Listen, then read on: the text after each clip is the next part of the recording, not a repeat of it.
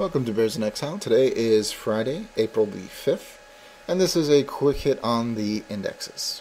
And before we get started, I have to apologize that this is going to be a mess. And there's just no way around it. This is going to be a mess. So, without further ado, away we go. Here we are with the Dow.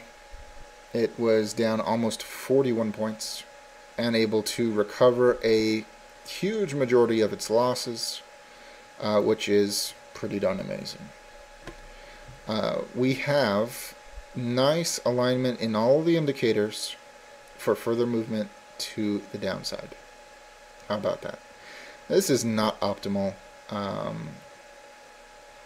talked a couple of times about the desire for more negative divergence, which would require another small peak on the MACD histogram. These are not aligned in a way that at first glance screams that should happen. It doesn't have to happen, but it would be optimal. And what else do we have?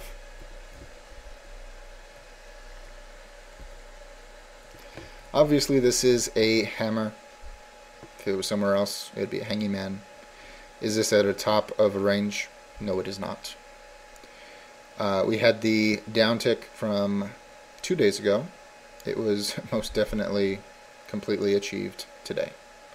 Second day out of 4. Not bad. Now, why is this such a problem when we have all this nice alignment? Well, if we look at the 60-day, or 60 minute, I'm sorry, which is what I use almost exclusively intraday, we can see the big drop at the open, NDE at its finest, and the slow climb up to this point right here. And in the daily running thread I said, this is getting really weird and I am out. It was immediately after that it flew to the upside, very powerful. And what do we have? Well, we have the stochastics ascending, CCI ascending, RSI ascending, MACD histogram ascending, MACD itself ascending. All this looks good for further movement to the upside. We still have the 14-day RSI moving average moving down. Now, why is this a problem? Because the 60, which is in disagreement with the daily, wants more to the upside. And that's alright, not a big deal. But we do not have enough time, we do not have enough room for these to finish off to the upside and have the 14-day RSI moving average turn. That is the problem. These would need to go up to their top, wherever that may be. Maybe it's all the way to the top. Maybe it's just right here at the 80. We're not sure at this point. It should go up. It should turn around. It should go down, meet the 14-day. 14-day and the indicator should all move up together, which would align with the time frame with the MACD histogram and the MACD itself. Coming together, bullish cross, and movement to the upside. And the problem is, this demands up, and then down, and then up, and then our real down, which is huge chop, huge whipsaw, and will really put the screws to everyone. Now, we have a few problems in the positioning of the chart here. And keep in mind that all of this is in disagreement with the daily. All of this in needing to happen. To go up here, I've talked about the need for a proper retest or break of the current high. We've been looking for a blow off top. Further movement up here, most likely break this high, get people long, right at the time that it would crap out, right about here, and go down. Making all these people that go long here get killed after all the shorts get killed here at the break. So you have both sides get killed. This sucker comes down, and I'm not sure how far it would go. I would assume that it is a higher low. Could be wrong about that. At which time the stochastics and everything else will be with the 14-day RSI moving average, which will turn up. They'll move up together along with the MACD and MACD histogram, and that will be our final move to the upside. Does it break or meet or fall short of this high? I don't know. But most people, if they see a higher high here and a potential higher low here, and it's moving back up, they will all go long. At which time we'll have the 14-day RSI moving average at a peak along with everything else, and we'll begin the proper decline, which would then coincide perfectly with the daily. So up, then down, then up, then real down.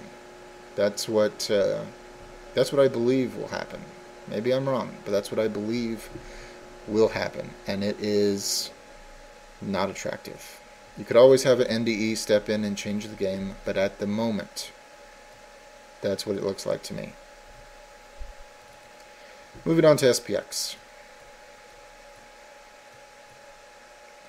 And SPX down into the long-term moving average bar, first hit of the long-term moving average bar, and bounce. That is what should happen when you come into contact with it, especially the very first time. We have good alignment in the daily for further movement to the downside, but just like the Dow, the 60-minute time frame is begging for exactly the same thing. That will put the screws to just about everybody. And anyone who's been in the market for a while knows the market loves to hurt the most amount of people as much as it can. And I can't really think of a situation at the moment that would hurt more people than this theory or this outlook.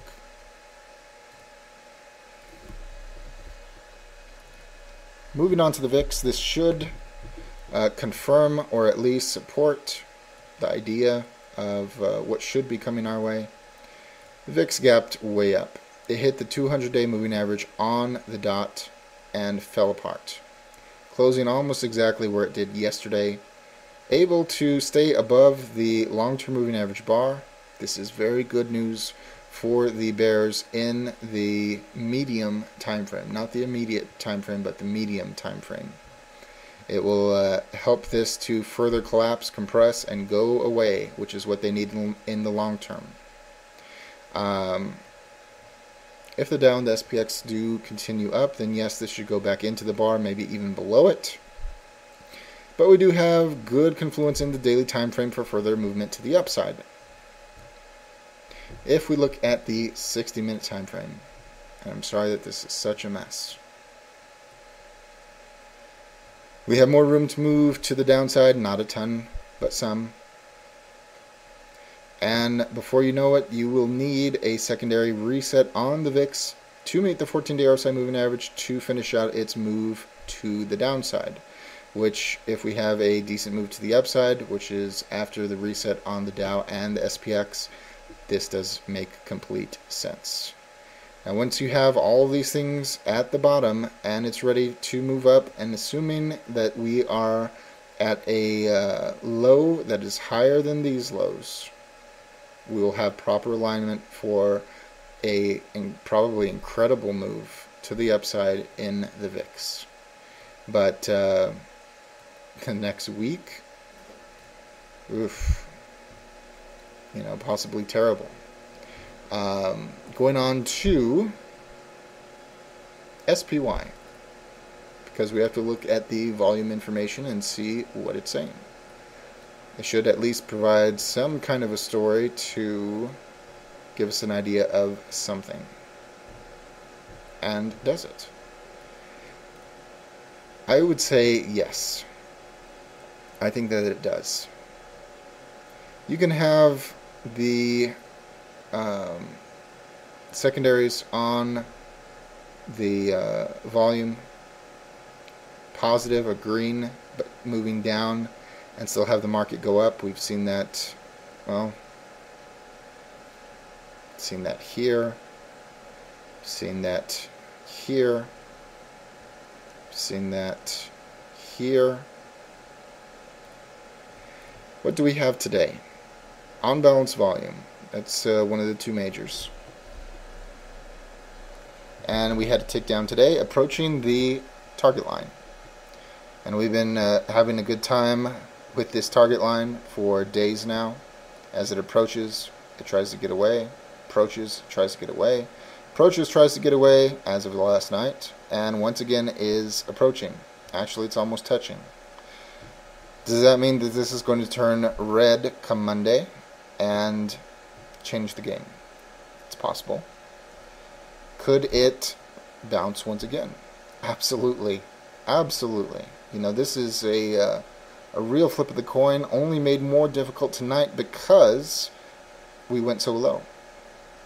The accumulation distribution ticked up today after going sideways for a few days. So this is not a good sign for the bears. We are moving down on the dual volume flow, however, which does put into question whether we could get a red here. We have 2 reds currently, we have 3 greens. 2 of them are majors. One of the majors is now in danger area once again, and the other is moving in the wrong direction for the bears.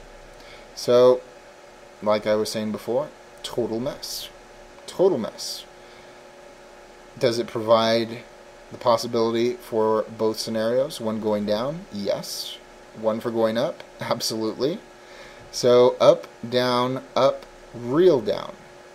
Does that jive here? Bounce at the trigger line again? Up? Yes. Closer to turning red here and ticking down towards the trigger line again? Yes.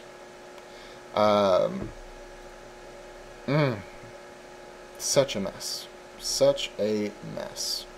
I'm going to do everything I can this weekend to see if I can find some sort of other edge that we can use to give us some kind of advantage, even if it's slight.